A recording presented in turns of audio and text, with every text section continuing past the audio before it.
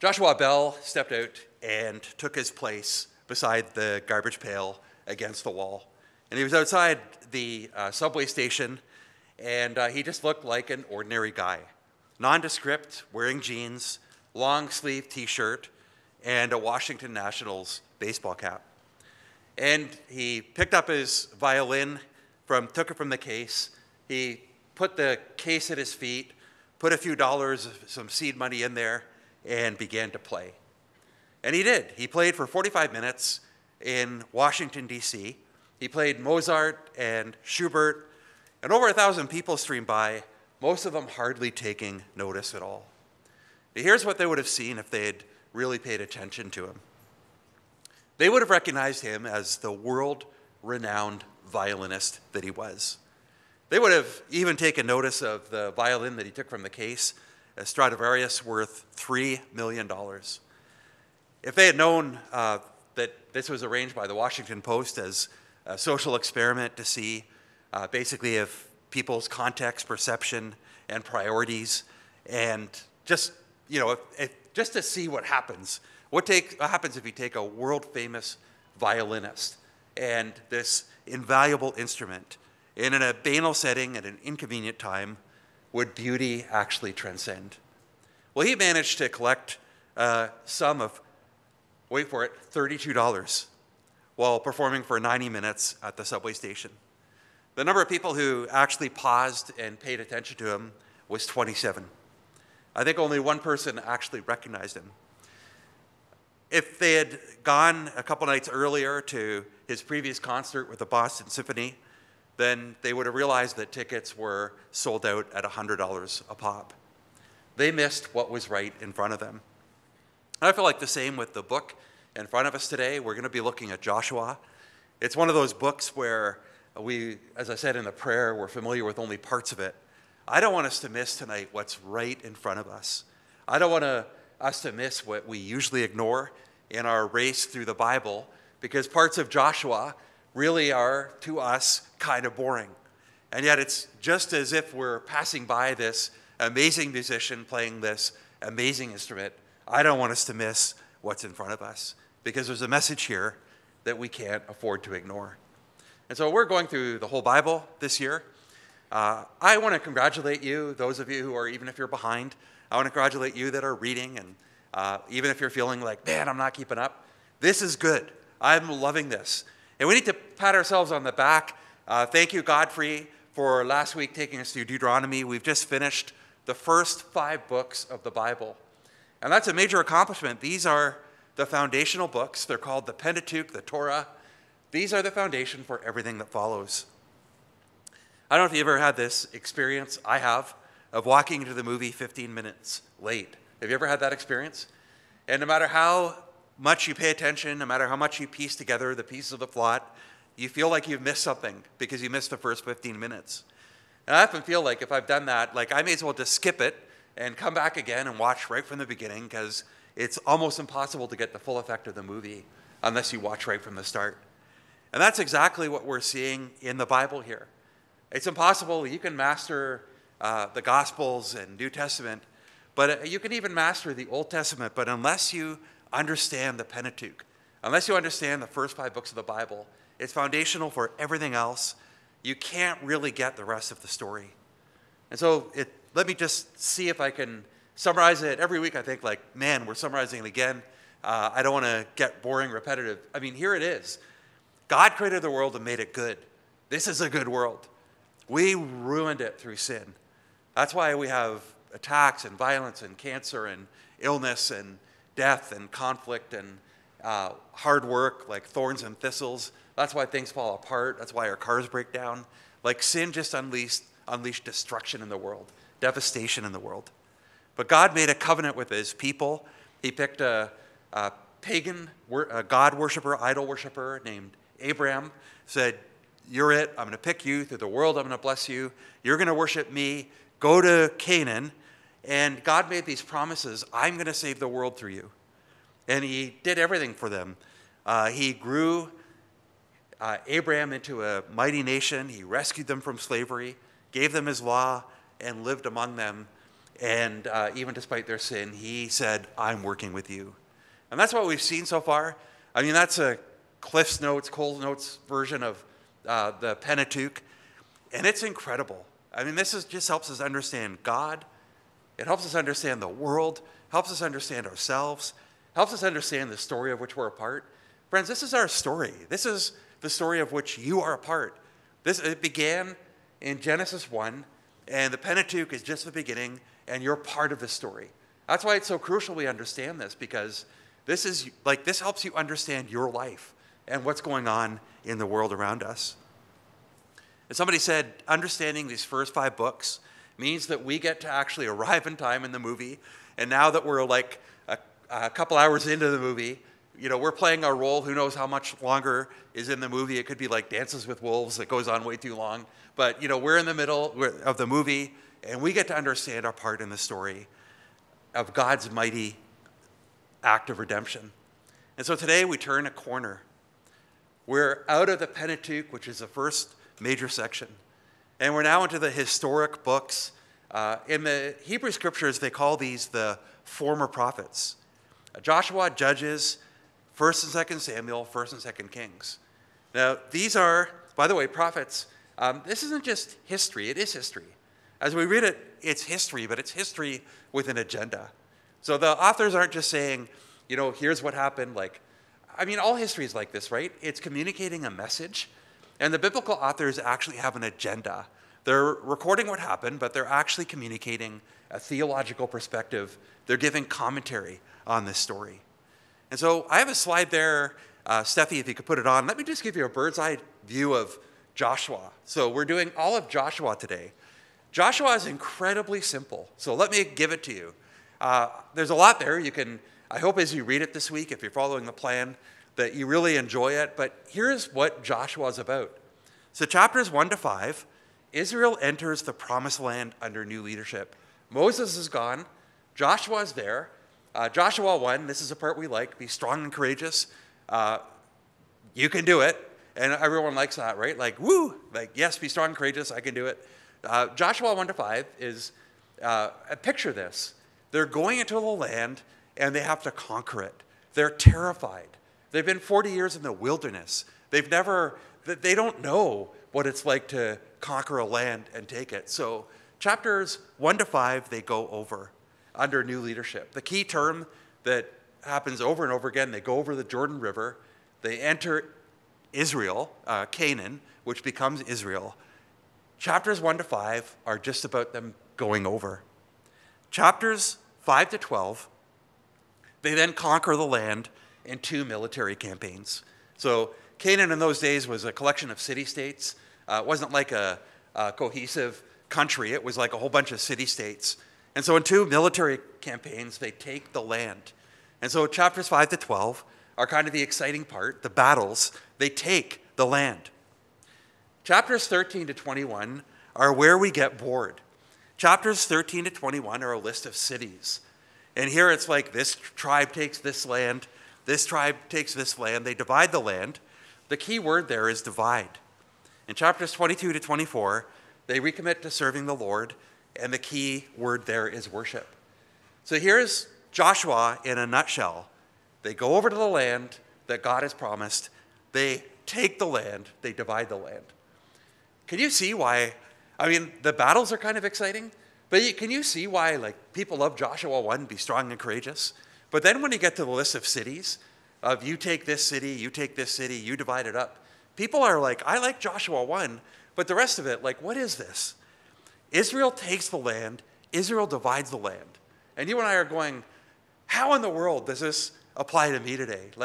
I want to know God's story, but what in the world? How is understanding the conquering and division of the land useful for us today? You can understand why some people struggle with this book. You can see why some people highlight Joshua 1, be strong and courageous, and then flip to the end. They're like, when do we get to something exciting? Samson's coming. I know that's going to be exciting. You can see why some people wonder what this book has to do with us. And the answer is a lot. But first we have to get there by answering a question. How does this book fit within the story of the Bible? How does this book fit within the story of the Bible? Let's zoom out from that, the outline of Joshua. Let's zoom out a little bit. What is the context of the story? Well, Genesis 12 was a major turning point in the biblical story.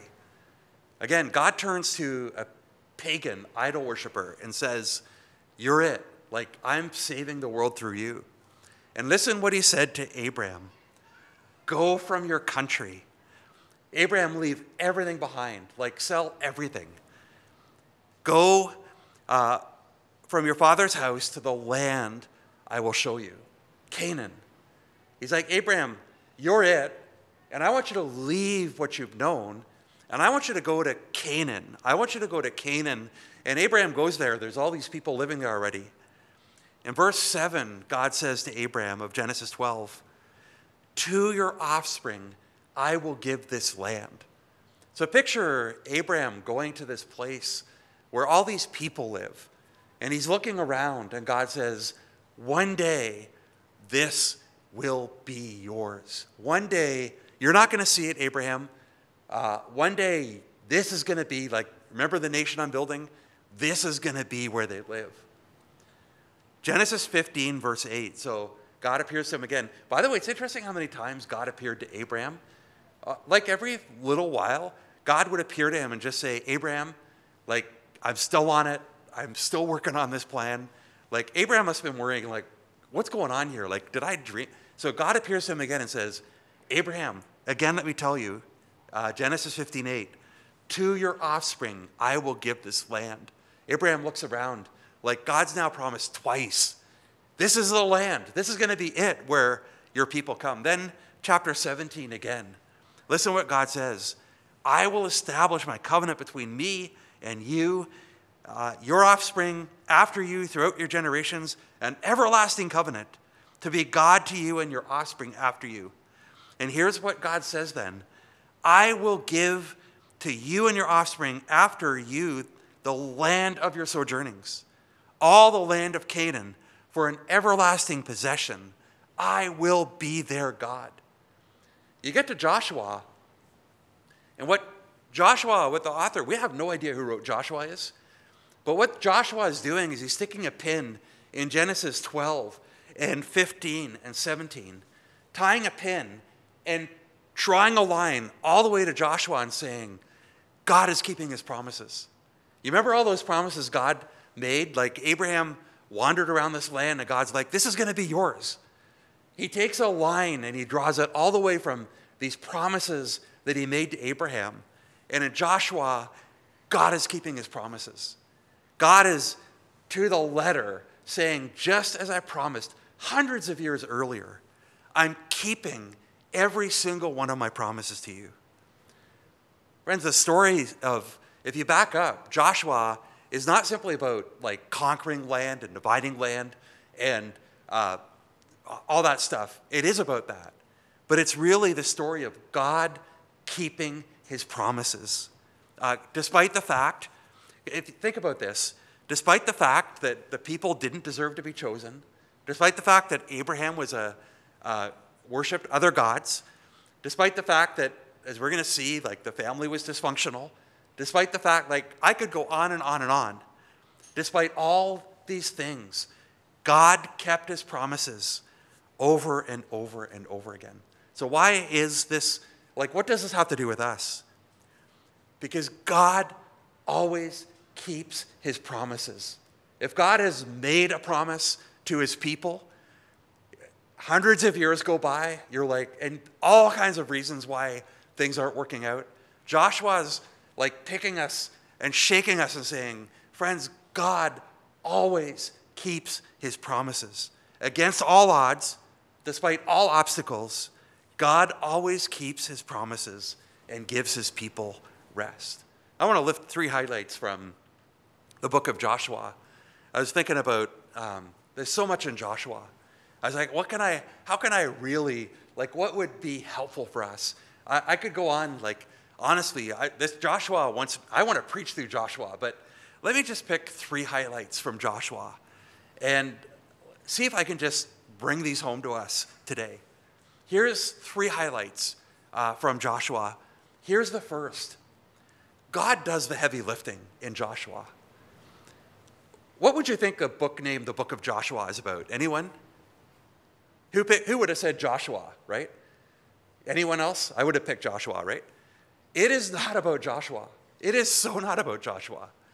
In fact, it's amazing because Moses just died. Joshua is going to come and go very quickly. It is actually not about Joshua. It's interesting how little, Joshua plays a role, but it's not really a book about Joshua at all. If you thought it was about the Israelites, you'd also be wrong. It's actually a book about God, just like the rest of the Bible, actually. In Joshua, God does the heavy lifting. The emphasis in Joshua, they're going to go into this land and take it. God has promised it. What is going to get them the land? I would have said military strength or military strategy or deceit or, cunning strategy, something like that. How does God give them the land? None of that. God says, just stand back and watch me work. I'm going to do everything for you. I'm going to give you the land. And so take the first city that they face, the city of Jericho.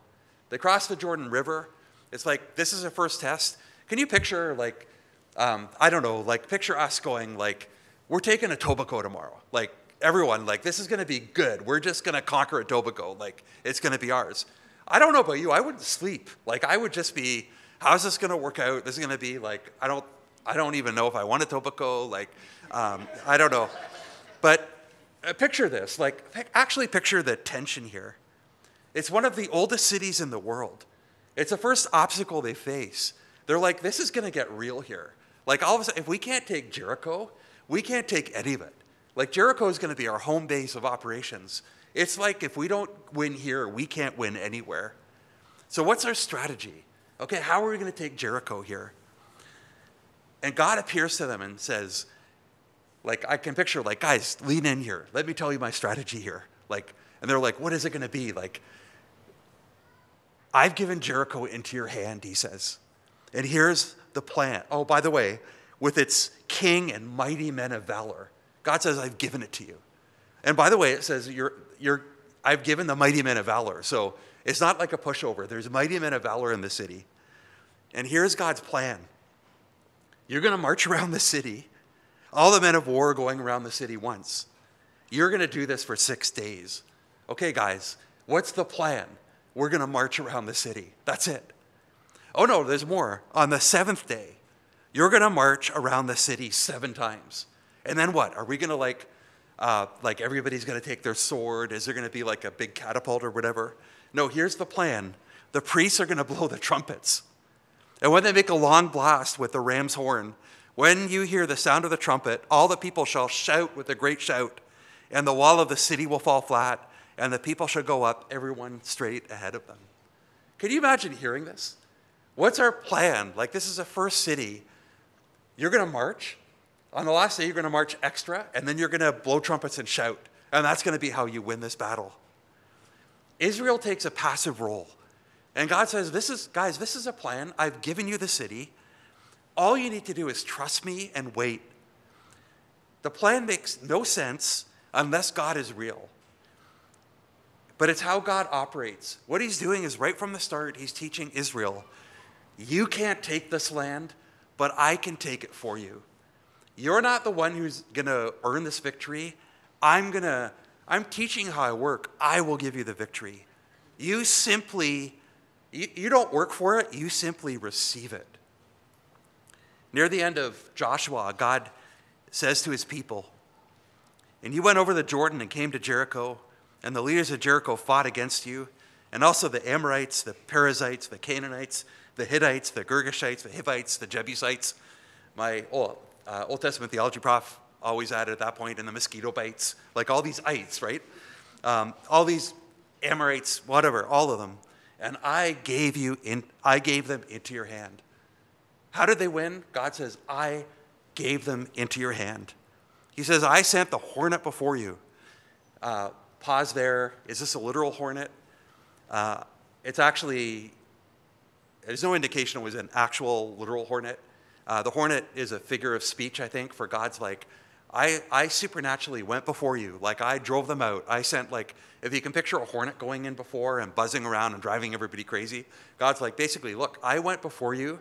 I prepared. I drove them out for you. The 2 kings of the Amorites, it was not by your sword or your bow. I gave you a land on which you have not labored, and cities that you have not built, and you dwell in them. You eat the fruit of vineyards and olive orchards that you did not plant. Friends, how do we get to enjoy God's blessings? I think Joshua gives us a key spiritual principle. We don't earn them. We don't work for them. We simply receive them as a gift from, a gracious gift from God. That is still how God works. How do you get all the blessings that God has promised to us in Jesus? You don't work for them. You simply receive them. In every area of life, we have to work ourselves to the bone to get ahead. And it's exhausting. Do you want to graduate with honors? Prove yourself. Do you want to get a job? You've got to put your best foot forward and show them what you've got. You got to put on the armor. Don't show any weakness. You want to be an entrepreneur? Chances are against you. Hustle. When it comes to God, do you want to be blessed by God? You don't have to work for it. You don't have to earn it. You don't have to measure up. You don't have to hide your weaknesses. You don't have to weary yourself. You just simply have to come and receive what God is more than willing to give. This is a one part of life where all working does not get you ahead. Working actually will get you farther behind. When it comes to God, there's no work you can do that would get you ahead. And Joshua is teaching us, God has made these amazing promises. You want to know how to get them? Simply come. He gives them free for the asking. You can't buy them, you can't earn them, but you can receive them. He's more than willing to give them to you. I love the words of Isaiah. He says, come, everyone who thirsts, come to the waters. He who has no money, come buy and eat. Do you get that? You have no money, come. Come buy wine and milk without money and without price. Why do you spend your money for what is not bread and your labor which does not satisfy? What he's saying here is, why are you trying to get meaning in life from your job? Why do you think that buying that next thing will give you what you're looking for? Come, I'll give you what can satisfy that you can't get anywhere else. It's free. Come to me, I'll give it to you. Listen diligently to me and eat what is good. Delight yourself in rich food. Friends, Joshua teaches us, how does God give his people what they need? Well, we just simply receive. We don't earn it. We don't get it. We simply come and receive the gracious gift that we could never earn for ourselves. Simply come to Jesus, and who has done everything for you and who invites you to simply receive forgiveness and life and hope. I'm not scared to tell you, once in a while I just get simply exhausted with life. It never stops. It never stops. I'm reading a book right now, used bookshop owner, and I'm like, oh, this is so good. I'm telling Charlene, this is so good. It makes me feel better. Because it's he gets the bookshop humming, he hires the staff, and then he goes away. And the minute he goes away, the charging processor goes down, right? Stuff happens all the time. He sells through Amazon. Everything's humming. Amazon's you got to fill out these 20 forms if you're going to keep selling for it. Does that not feel like life? Are you not exhausted by life sometimes? And God just comes and says, you don't have to do any of that. You simply need to come, receive. You don't have to earn it. You don't have to work for it. There's nothing that's going to glitch with my grace. It's yours. All you have to do is receive it. It's abundant. You can't wreck it. Come, receive, and bask and eat and drink. Highlight number 2 in Joshua. And this is, I was going over this before the service, and maybe I'm the only one who needs to hear this tonight, but here's highlight number 2 from Joshua. This just hit me tonight. Not only is God just giving you what we can't earn, it's just a gift. God does the heavy lifting. But number 2, God doesn't care for you in general. God cares for the details of your life. God doesn't care for you in general. God cares about the details of your life.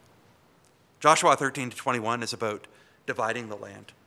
And so Joshua 13 to 21 is kind of boring for us because it's like, well, this tribe, and then it's like this cities and this city and this city and this city, out of the hill country of this city. And we keep reading these. I mean, this is 8 chapters of this tribe gets this thing and this tribe and you and I are reading it going, I don't know where this is. I don't know who these people are. I really don't care. Like, who cares what city I don't know. Like, who cares? Like, Dan, love you. Sure, you're a great tribe. I just don't get it. I just don't care. We read these chapters and we yawn. These chapters can seem boring to us. But I actually saw a podcast a while ago that was going through the book of Joshua. And here's what it said. When we get to Joshua 11 to 21, we're tempted to speed read. It's a long list of places and names that you've never heard of. But the original readers, they would have read it slowly with tears in their eyes. The original readers of these chapters, can you imagine? It would have been like the Hussey family, and then like verses on like, this is the inheritance of the Hussey family, the Wu family. And you're like, I know Woody, that's Woody, right? This is for you, Woody, Miriam, Annalise, Godfrey and Blessy. Like, they would have not just sped read it, they would have said, like, I know these people. Like, this is us. This is God's particular care for us. What could be better? I was in a church a few years ago, and I went to their members' meetings. I'm not a big fan of congregational meetings, and this one moved me. It's a big church of about 1,000, and every time they have a meeting, with a number of people moving out like that, they have a large membership of the church. And what they did was at the end of part of the meeting, they're like, these people are leaving our church, right? They're moving to a different city. They're going to a different church within the community here, 1,000 people there. Well, what I would have done is I would have printed out a long list of people, like, here's 20 people who are moving. Can I get a motion? Can I get a seconder? Like, Woody and Miriam are going here, Harold's going here, Godfrey and Blessy are going here, move seconder, like, let's keep this meeting moving. You know what they did at that night? They took time and put each person up individually. And they said, Harold is so important. Like, everyone see Harold's face here? Like, Harold makes the coffee every week. Harold is, okay, not pick on Harold, like, Jared, like, let's spend 5 minutes talking about Jared. They were inefficient. They named names because what they were saying is, we don't care for people in general. We care for people in particular. We care for everyone. We're not going to be efficient when it comes here. What Joshua is saying here is, friends, does God care about the details of your life? So much. God is not just saying, I gave the people the land, like, I'm going to skip over all the details. God's like, I'm going to name you by name, and each tribe, I'm going to go into detail about what I'm doing for you. All this to say, friends, right now, does God care for your life? God doesn't just say, I care for you in general terms. What is on your mind tonight? God cares about that. God cares about, you list the things that are going on in your life. Joshua is teaching us God cares about each of them. He cares about your work. He cares about your financial stress. He cares about that injustice that's been done to you. He cares about the economy that you're worried about in the next few years. He cares about the mortgage that is coming up for renewal. He cares about that place that's too small where you can't afford to move anywhere because you're paying so much in rent. He cares about work that is driving you crazy. He cares about, go through the list. God cares about all of it. He cares about the details of your life. As we read Joshua 11 to 21, what we are reminded of is God doesn't care for you in general. God gets into the details with us. He cares about the details of his people. And final, maybe this is the biggest of all of them, the big message of Joshua. Not only does God do the heavy lifting, not only does God care about the details, But despite all obstacles, God will keep his promises and give you rest. I mean, think of everything that God's people had, all the obstacles, right? God's like, I'm going to save the world through these people. Okay, God, like, are you sure? Because Abraham and Sarah are old. They can't have a child. They're infertile. Are you sure? Like, God, you're going to build a nation out of this couple that can't even have a baby and are way too old to have a baby. God's like, I got it. And he gives them a child. Okay, they have children. The children end up dysfunctional. Not even a little bit dysfunctional. Like, can't we just admit that every family's weird? Anyone move second? Can we disagree? Like, every family's dysfunctional? I'm so glad that Charlene and I have now identified our parents' dysfunctions just in time for Josiah to come along and go like, my parents are whacked. Like, one day he's going to get married and his wife's going to say, you come from a weird family. Like, honestly, I don't know what was wrong with your parents, but something clearly was wrong. Like, can we just admit we're all whacked? God makes his family, Abraham and Sarah, he finally gives them a family. They are super whacked. Like, I don't think any of you, your family could be the looniest family here. God works through this family. I mean, pimping their wives, denying that they're married, saying, here, you have her. Like, selling, like, their brother into slavery. Like, you go on, like, it's bad. And you're like, God, are you really going to work through this family? God's like, I got it. I'm going to use even their dysfunction to accomplish my purposes. I've got it. Not a problem. I've got it. Okay, Israel's in captivity to the most powerful nation in the world. It's like the superpower of the world. Israel's there, and they can't get out. And you're like, God, have you got it? Like, is this going to work out? This is like the most powerful nation in the world. God's like, I got it. And Moses comes along, and he kills somebody in anger and has to flee for his life. And it's like, really, this is the guy? Like, are you sure, God? Are you going to use Moses to save us? Look, he's already fled. He's already blown it. God's like, I've got it. I'm keeping my promises. And then they get in the wilderness, and they've seen God move in power. Like, they've seen God save them from the mightiest nation in the world. And what do? They grumble. And God judges them. What do the next day after God judges them? They grumble about how God judged them. And you're like, God, really? Are you sure you're going to work? Like, is this the people that you're going to work through? God's like, I've got it. These are the people. And now they come to the promised land. And they have almost no experience fighting. And they're going to conquer the whole thing, even though it's occupied by these city-states. God's like, I've got it. Despite all the obstacles, despite even self-made obstacles, God keeps his promises to Abraham. Friends, will God keep his promises to you? You're like, you don't understand. Like, my life is complicated. I've got this that happened in my past. Let me give you like 10 reasons why God couldn't use me. Let me give you 5 reasons why I've screwed up my life so badly. God can never work through me. And God looks at you and says, look, my promises, I made them to you. I knew that about you. I've got it. Like, things are under control. I can work. I will keep them. My promises are not in danger. I will keep my promises to you. God always keeps his promises, no matter how many obstacles come along. Joshua 21 says this, verses 43 to 45. Thus the Lord gave to Israel all the land that he swore to give to their family, their fathers. And they took possession to it, and they settled there. And the Lord gave them rest on every side, just as he had sworn to the fathers. Not one of all their enemies had withstood them. Hear that. Not one of all their enemies had withstood them. For the Lord had given all their enemies into their hands. Not one word of all the good promises that the Lord had made to the house of Israel had failed. All came to pass. Did God have a 99% success rate with his promises? No. God's like, I'm going to nail it. Like, I'm not going to shoot for 99. Not one single word is going to fail. Hear this over your life as well, with all its twists and turns, with all the obstacles, with all your sins. Not one word of the good promises that the Lord has made to you will fail. All will come to pass. Why? Not because you're good, but because God always keeps his promises.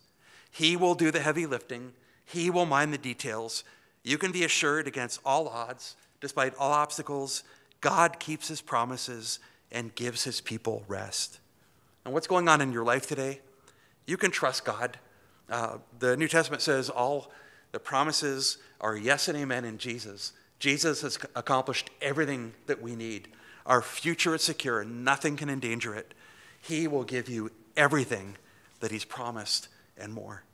And so, Father, I thank you for keeping your promise to Abraham.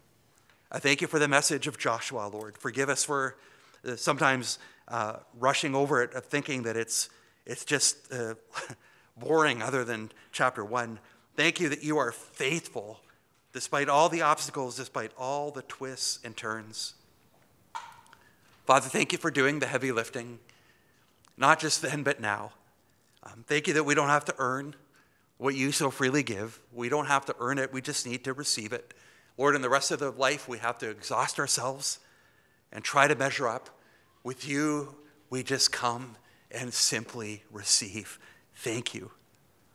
Thank you that you care for the smallest and minute details of our life. I thank you that you will keep your promises despite all the obstacles and give your people rest. I thank you most of all that all your promises are yes and amen in Jesus. And because you keep your promises, may we trust you, Lord, with all that we have. I pray this in Jesus' name. Amen.